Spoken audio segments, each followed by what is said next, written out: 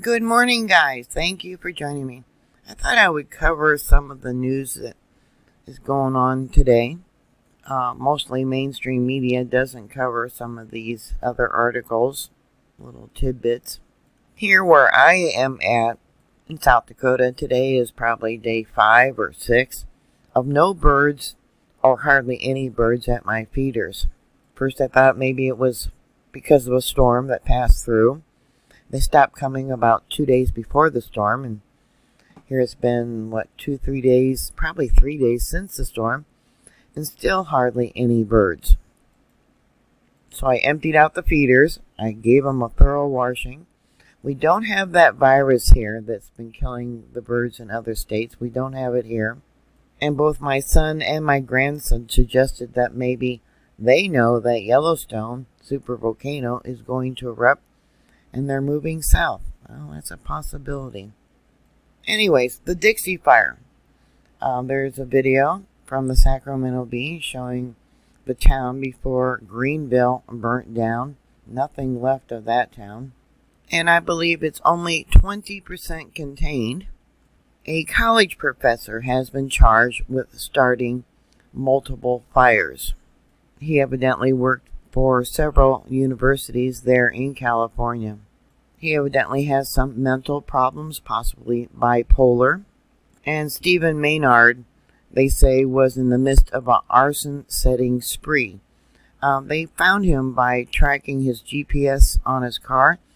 And also, evidently, they put some kind of tracking device on his car. And were able to put him to the location of the fires by GPS on his phone, evidently, also.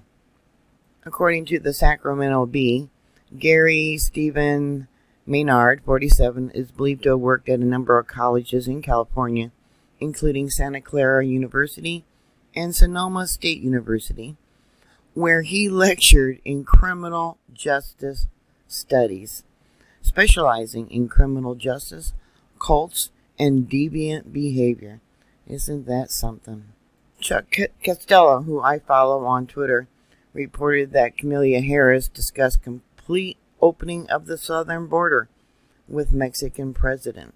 They're allowing the people to come across the border, and they're coming from many countries without doing COVID testing, and now we have the deadly Ebola outbreak of Marburg, which is just like Ebola, 80% death rate in West Africa. There's somewhere around 150 cases that they're currently watching there in West Africa. He evidently died on August 2nd, and tests that just recently came in showed he died of Marburg, a highly infectious disease that causes hemorrhagic fever, has a fatality rate of up to 88%, the WHO said. It's somewhere between 24 and 88% death rate for those that catch it. Marburg is the same family as the virus that causes Ebola, which killed at least 11,325 people during the 2014 and 16 epidemic. Marburg is believed to have originated in bats and is passed from animals to humans. It is evidently in a prefecture of Guinea. Now, on the African WHO, it says Marburg is transmitted to people from fruit bats and spread among humans through direct contact with bodily fluid of infected people, surfaces, and materials. Illness begins abruptly with high fever, severe headache, and malaise. Many people develop severe hemorrhagic signs within 7 days, and cases fatality rate have been varied from 24 to 88%. Now, evidently, there is no vaccine for this form of Ebola. So they're still not taking temperature checks at the airports and borders. And Kamala Harris talking with the Mexican president about completely opening up our southern border for people to come into this country. Yeah, COVID, Ebola, what could go wrong? Does she even go to the security meetings at all? We have all seen the increase in prices when we go shopping Evidently, according to Fox Business, consumer inflation rose 0.5% in July. Another article I read about used cars are almost as expensive as new cars. Many of you might have heard about all the military drills that are going on. How in Michigan, the Air Force, I think it was, did tests of landing on state highways. They landed and took off on one of Michigan's highways for military aircraft. Well, evidently also in Australia, they're setting up decontamination tents in people's yards in Sydney. They got helicopters, drones flying over. The town is in complete lockdown, supposedly because of the coronavirus, issuing tickets at an extraordinary rate for anyone that's caught leaving their homes. So what's with these decontamination units being set up there in Sydney? I mean, look at them all. Yeah, there's a Twitter post here that I shared. It's like, what the heck is really going on?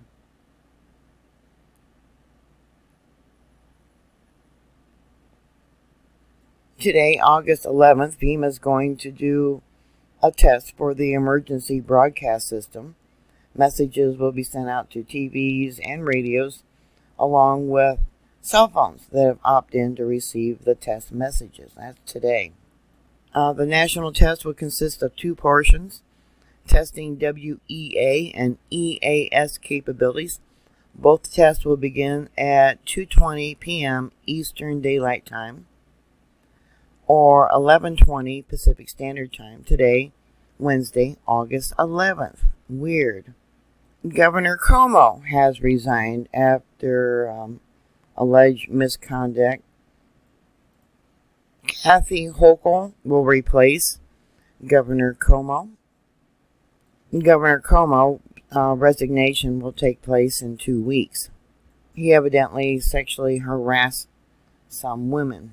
11 so far have come forward and made these allegations against him. Yesterday, last night, a major storm cut power to over 179,000 people in Illinois, 154,000 in Wisconsin. Power was evidently out also in Iowa, I believe, Michigan, Virginia. There was wind gusts up to 77 miles an hour that brought down a lot of trees and power lines. Here's a Twitter post about power being out in Michigan. Here for consumerenergy.com, they have a map of the areas where the power is out. 2,882 outages affecting 174,916 homes, I guess. And of course, businesses. I believe this is Illinois for the power outages. 2,066 outages affecting 84,676 people in just this location right now. Yeah, this would include Chicago. Let me try and zoom in a little bit more. And the surrounding areas. There you go. Like I said, we had a storm go through here. And it just poured and poured and went through Minnesota. Recently, just got a Blue Yeti 2,000 watt solar battery charger backup system. It was spendy. You got to figure you're spending about $1 per watt for some of these systems for power backup, power solar generators. But it's big enough to run my refrigerator, my freezers, my televisions, air conditioners, all my larger appliances. We've never lost power here in South Dakota, but I believe in redundancy. I also have a gas-powered generator that I bought, probably 7 years ago, I suppose.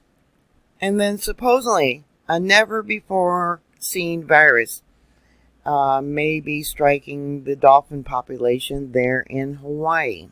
That was posted on iflscience.com. It evidently is the mollibrius virus. It's the same gene virus that causes measles in humans, distemper in dogs and cats, and rider pest in cattle.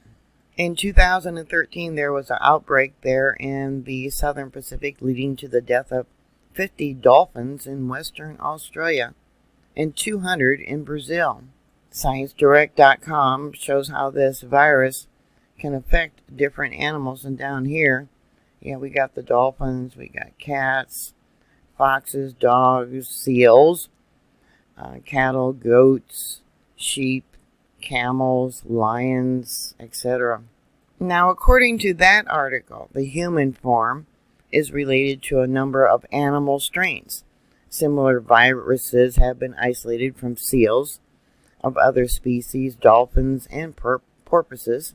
And equine morbillius virus has reappeared that apparently had been transmitted to a man in contact fatally in one case, it says. So I think about all these people out there swimming with the dolphins, and there has been one case where a human did contract this virus and died from it. So that's some of the stuff that I've shared on Twitter. What are your thoughts about the latest news? Yeah, what's going on with the animals? Like I said, I still don't have the birds coming to my feeder. Dolphins dying of viruses. Open borders, and now the threat of Ebola, a type of Ebola. What are your thoughts? Put your comments down below. Thank you for watching. Thank you for subscribing. Please stay safe, and I'll talk to you later. God bless you.